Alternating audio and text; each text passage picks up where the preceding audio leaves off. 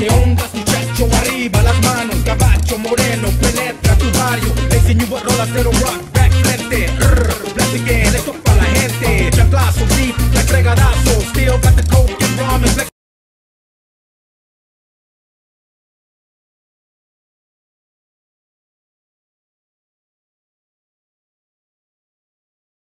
Good morning, what's up, it's your boy El Gordito, and today we're going to take a stroll through some of my old neighborhoods because I like reminiscing.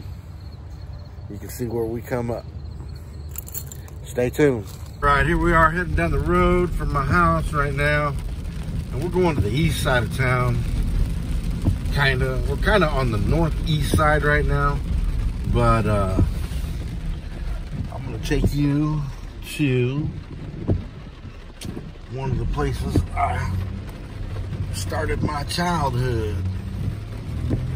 So it's a nasty, rainy, stormy day, man. We're supposed to get smashed by these storms today, as you can see. But it's all right. Here we go on the road. So this is East Fremont Street. It stretches from one end of the town to the next, so it goes from east to west, and right now we're traveling east. And man, that rain is really coming down, man. Wish there was a better day for this, but I ain't got nothing to do. There's my beloved Knights of Columbus Hall.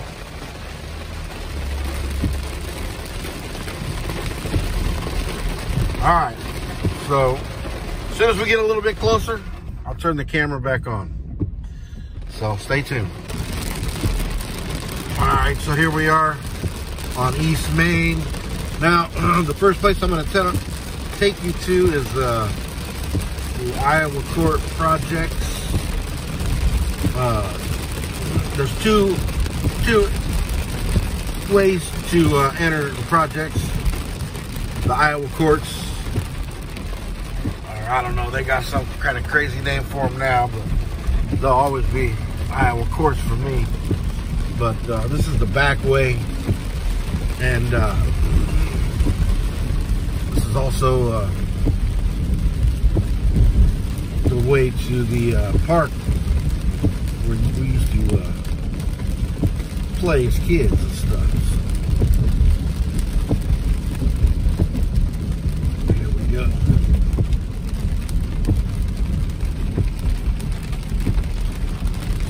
So, there they are,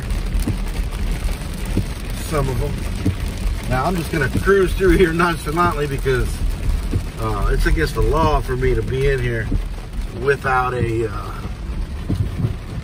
Alright, so this is Section 8. This is one of the places we grew up. Right here. Actually used to live right over here in this circle court, and all these complexes are the same inside, but right there I used to live at I think that's like 514 right there, and I think Jarvis used to live over here. I think. I can't remember, man. I'm getting old. So these are the Iowa Courts. Right now, fools are crazy over here at night, so I don't come around here, but this is the back way out of them. And there's little cul-de-sacs and stuff around here, but that's cool. So here's the outside of them right here. So yeah, now you gotta have a special permit to get in there, to be in there. My best friend used to live right there. All right, and this is Kiwanis Park. during the day when it's not raining, catch a lot of these young brothers and sisters out here playing basketball. The softball field's locked up most of the time because this is the city of Galesburg, but right here, man, this is where it all went down. Me and my friends used to come over here and play with baseball. We'd grab a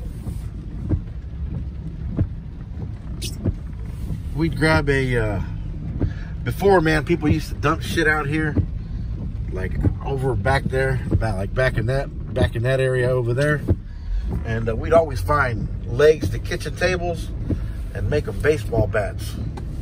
And then there was always rocks and stuff around here, and we would play baseball with rocks. But all right, this is the Iowa courts. Now I'm going to take you. Before I lived here, I did this kind of backward, but before I lived here, I'm going to take you to the other housing authority that I lived in. So stay tuned. All right, here's some more of the east side. Kinda. There's the Galesburg Rescue Mission. That's the homeless shelter right there. That's where all the homeless stay. Here we are. This is South Seminary Street. There's High-Low Grocery. Went there for years, man. My family still goes there. They got different owners now. But here we go. We're rolling up on they call this Prairie Land. Some more Section 8, so stay tuned. All right. This is where, I think this is probably one of my first homes, man. This is called Prairie Land right here. Just chill over here, though. I mean, I don't know. But I'll tell you where I used to live, because I do remember. So, right here, apartment 36. Be uncomfortable from people saying. Apartment 36 right there is where my grandmother lived. When I was, shoot, man, two years old. I think I was 2 years old. And then, let me back up out of this right here. I was 2 years old, and then my mom's and my dad's, right after they got a divorce, my mom's lived right here on 8. She lived at 8 right there. And anyway, I can remember running in the middle of the night all the way over to my grandma's, man, 2 or 3 in the morning. I can remember running over there, man, running out of the house. But yeah, this is Prairie Land, man, and they go way back, man. This is just one section of them. So, all right. But yeah, man, I really wasn't really old enough to be able to experience anything here, but I know I lived there. All right. So now, let me take you this way. I'm gonna take you to the hood now. My hood. There was another housing project that my mom lived in for a while, but I was older already. And my dad had bought a house and shit. But she lived in the McKnights. And when I'd get mad at my dad, I'd go stay over there with her. But I never lived there. But let me take you to my hood, man. All right, so this is the 4th Street Bridge. And that's St. Patrick's Church where I grew up at. Right here, this is the new bridge. But right here, right at this very spot, I had 2 of my best friends get killed. They were killed by a drunk driver. And yeah, man, it kind of fucked me up when I was a kid. Excuse my language.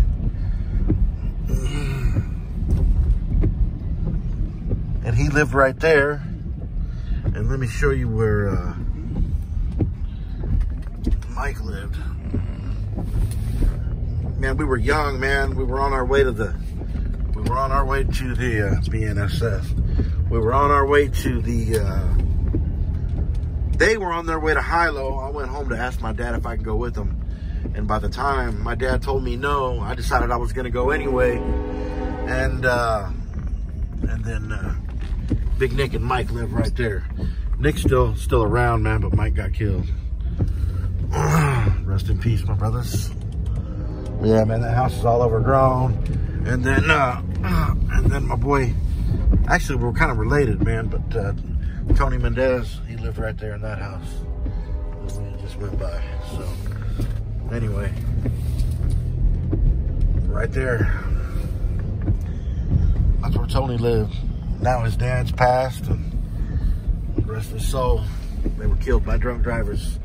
This is Rogers Park. It never used to be called Rogers Park. And all this fancy-ass equipment that you see there, they just put that in this year. But there wasn't nothing here, man, but a basketball court and one swing set. And this is where we used to hang out sometimes. So, and there's my church. God, man, I got to get around this train. Stay tuned. Hold up. Right. It's National Chocolate Milk. So here we go. So if you're drinking chocolate milk, you might just, you probably thought you were just drinking it for the taste or whatever. Wait for them damn trains. All right, man, this is my neighborhood right here. This is predominantly the Hispanic side of town. They had the boxcar camps over here. The Mexicans and the blacks were segregated back in the day, and a lot of our families lived in boxcars from the railroad. A lot of our families lived in boxcars from the railroad because we weren't allowed to live in town with the white folks.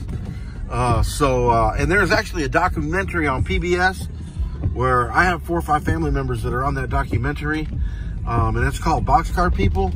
But yeah, I mean, back in even the late 60s, we were finally allowed to come in and purchase homes. The Hispanics were, and then the Hispanics and the blacks, I mean, this is our side of town, man. So we hold it dear and near, and this is mostly all still predominantly Hispanic and black. So I know in most big cities the Hispanics and the blacks don't get along, but here we do, man. We love each other. We got to have each other's backs because we went through the same persecutions. You know, I can remember my uncle going to a restaurant here in town, and he served in our United States military, and he was home on leave, and it was downtown, and they wouldn't serve him.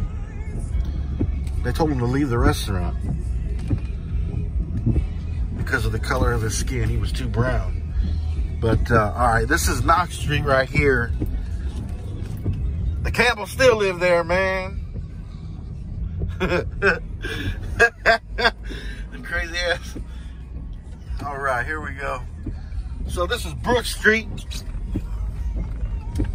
and this is where the Brothers of the South Side originated right here. It was a group of guys, and so I lived there, which is this is the Tommy Medina house now, and then this is the old Martinez Townsville house. As you can see, it's boarded up, but man, lots of houses boarded up over here now. Lots of houses, but Deacon Duke still, Mr. Duke still lives there. But yeah, man, this is my hood, man. This is where a lot of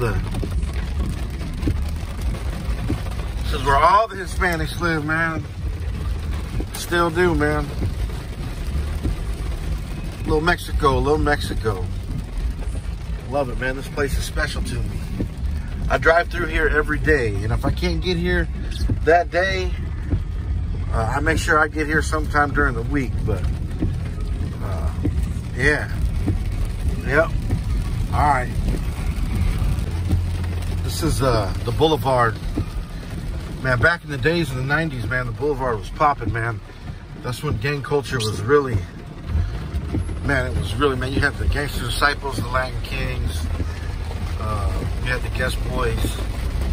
I mean, it was really popping. Right here. There was a young man a few years ago that just got shot and killed right here. soul rest in peace. But this right here is this is South Street. That was the Boulevard. South Street, the Boulevard, and the Tompkins Street, man. This is where shit went down back in the day, man. Pretty much, Tompkins Street was ran by Hispanic gangs. There was a few. The house ain't even there, man. Where one of the Hispanic gangs originated here, but it's gone now. This is Del Kelly Tot Lot, but this is where the Parks family, the Magruder family, the Aguirres. My dad even owned a house right up here that he rented, man. But yeah, George Carter still lives over here. But yeah, man, this is Tompkins Street, man. A lot of shit went down here, man. But back in the 90s, if you wanted crack cocaine, man, this is where you would come to get it. I mean, there'd be dudes standing everywhere, all up and down the block, man. It was pretty lucrative, man. And then they you know, of course, the cops aren't dumb, man.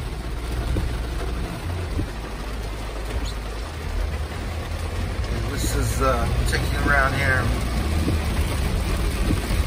So this is the Quick Sam's right here, with all the bars on the window now. And the Werco gas station used to sit on the corner right there. And there used to be a house right there, and then there was a barber shop with the pool table in the back where we used to go and play pool. He'd let us in there and play pool because it kept us off the streets. But all right, so, and this is Knox College, where my daughter currently goes to college. It's the Harvard of the Midwest, and it's right in the middle of the hood, man. But there's a lot of security, so all these neighborhoods are connected. Now we're headed down South Street. I used to live down here too, man. Man, we lived everywhere. God, I wish it wasn't raining today, but I'm doing this video to take my mind off of other things, so. All right, I'm gonna take you back here. Now this is the Berrien Street Projects. Now they call them Whispering Hollow. They ain't Whispering Hollow to me. They'll always be Berrien Street. But a lot of shit's been popping off over here lately, man.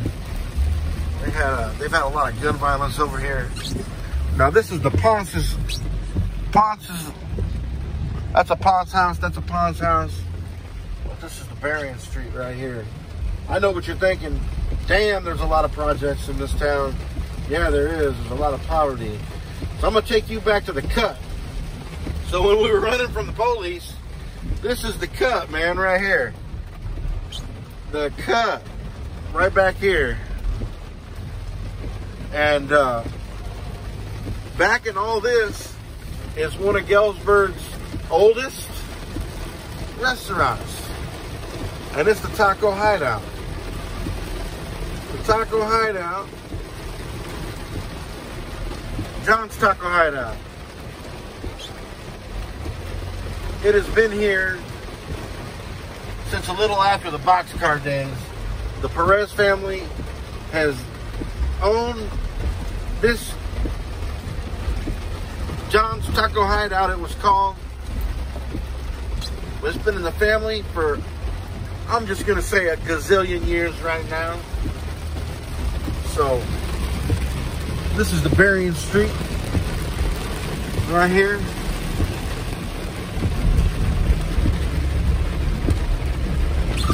As you can see,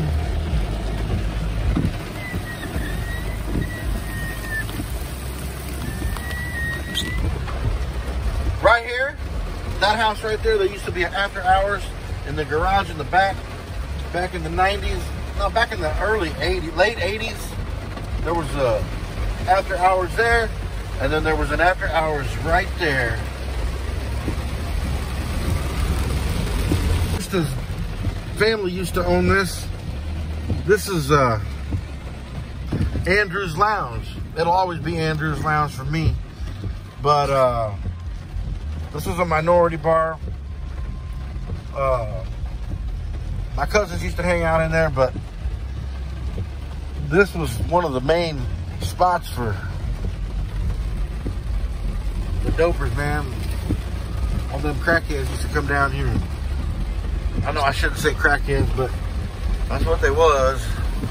I mean, that's where they buy a lot of their dope, man. There'd be dudes riding around on bikes and shit.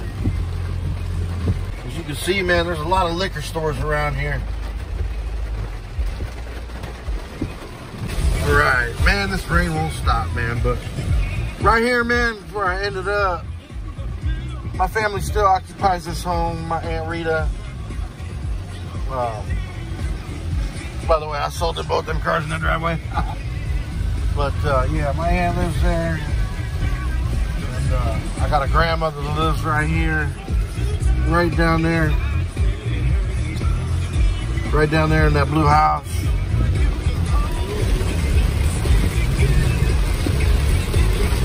And right up here, man, this rain is bad.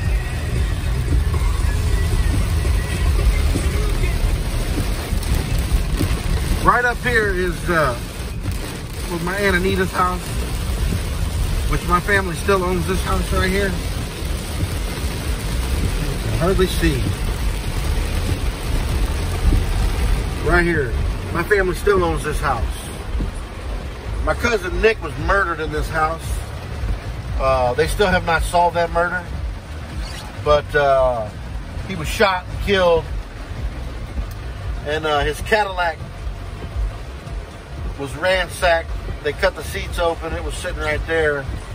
But I watched the police drag my cousin down them stairs. He was a very heavy man, and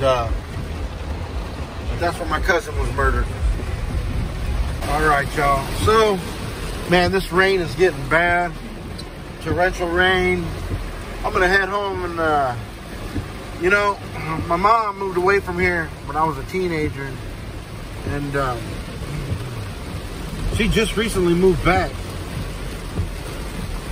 Like a few months ago, like last May, she moved back. But I remember being a kid when she lived in the housing projects in East Moline. There was a rival gang that was driving through.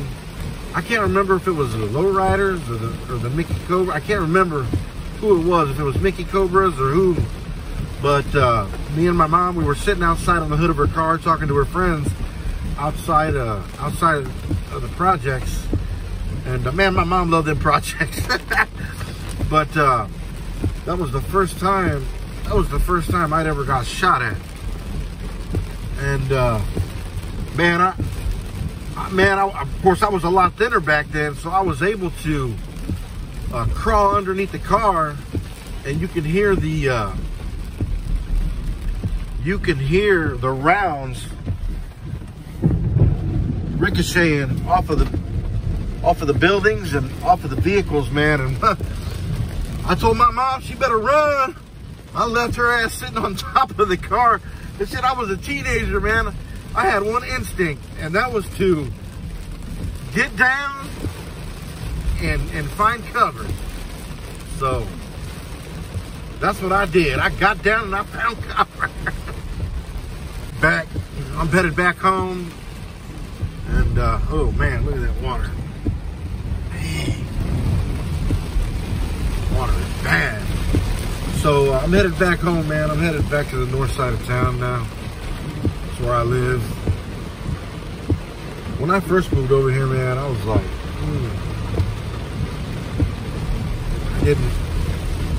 I'd never been out of the neighborhood before. Now I love it, man. It's been my home for like 20 years.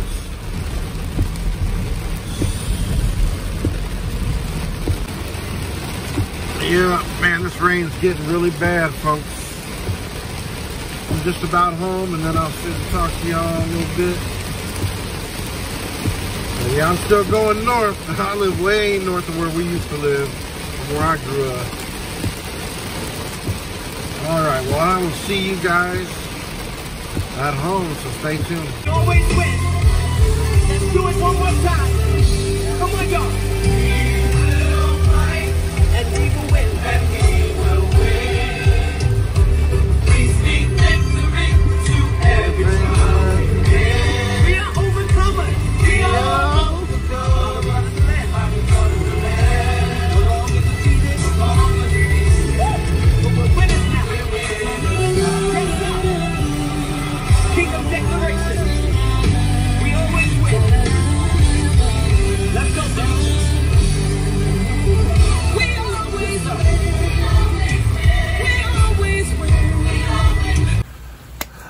right, man. So I gave you a little clippings of my neighborhoods, where I grew up.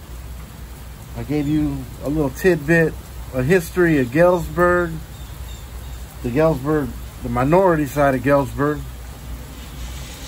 And you know what? Really look into the boxcar people. When my family first got here, like I said, man, we were forced to live.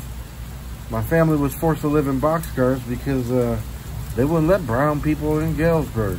Mexicans, blacks. You were Italian. You were anything but white. You had to sit outside them city limits. But that's okay. We overcome. We've overcome, and now pretty much they're the minority. We're the majority. And you got to remember that. Young people. I know I got some young people that watch my YouTube. Get educated. Get your education. Don't be a knucklehead, man. Because I was a knucklehead. And I struggle to survive still every day, even though God has blessed me with a roof over my head. And I've overcame a lot in my life. And I'm still overcoming tribulations. Still to this day. You know, there's a lot of bullying and things that go on today. And man, you think Jesus would want you to be bullying people, calling people names and all this? No, man, he wants us to love everybody. And I'm not going to preach to you, but life is about loving everybody, because he loved you so much that he died for you. He died for us sinners. And you know, we got to take that up. And we just have to be good people. You know, I was tested yesterday. And and this dude was trying to bully me around. And I didn't let it happen, you know. Now, I didn't get violent, although I could have got violent. Trust me, I got some gangster in me that I don't want to let out. I don't want to see that part of me. And I probably won't ever see that part of me again unless somebody hurts my family. But I got a lot of motherfucking gangster in me still. But anyway, no, I'm just kidding. No, I do. But I wasn't, you know, he tried to antagonize me. He tried to push my buttons. He tried to get me to do everything he could for me to strike at him. And I didn't, man. I didn't. Because that was the evil one. And that dude is evil. That dude is a piece of shit. And he will never have anything good in his life. Nothing. Because he doesn't know how to live.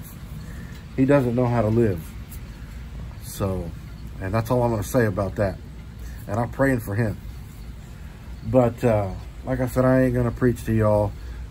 But kids, don't be knuckleheads. Don't bully. Get along with everybody. Take everybody in under your roof. Everybody. Be friends with everybody. Because I tell you what, man, I got some pretty darn good friends right now. And life is good. No matter what I'm going through, and I've been going through some stuff, life is still good. Don't take it for granted. Because, you know, hug your loved ones. Tell them you love them. So anyway, you're going to be seeing some more of my cooking videos. I'm going to be at tomorrow's homecoming game at GHS. So if you see me at GHS tomorrow at the homecoming game, give me a shout, man. Because I'm going to be putting some, I'm going to be YouTubing. And good luck to the Galesburg Silver Streaks. Good luck to one of my own running back, Dylan McBride. He's like a son to me. Man, I've been around that boy since he was like in 6th or 7th grade. Anyway, thanks to my daughter. No, I'm just kidding. I love that boy. But good luck to all of them. I pray for no injuries. And I hope you kick Rock Island's ass. For now, this is El Gordito. Peace and chicken grease. Take my advice. Love everybody. Bye.